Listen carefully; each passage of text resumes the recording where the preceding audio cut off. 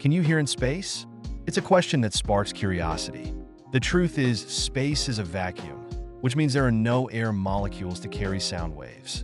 So, if you were floating out there, you'd be met with absolute silence.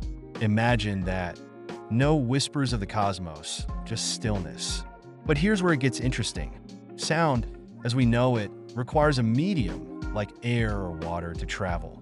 In the emptiness of space, sound waves simply can't propagate. However, that doesn't mean space is devoid of noise. Enter electromagnetic waves. NASA has captured these waves from celestial bodies, converting them into sound we can hear. For instance, the eerie, haunting tones from Saturn's rings or the pulsating signals from distant stars. These aren't sounds in the traditional sense, but rather a translation of electromagnetic vibrations. So, while you can't hear a scream in space, you can listen to the universe's symphony, a cosmic melody that reveals the hidden stories of the cosmos. Isn't that a twist worth pondering?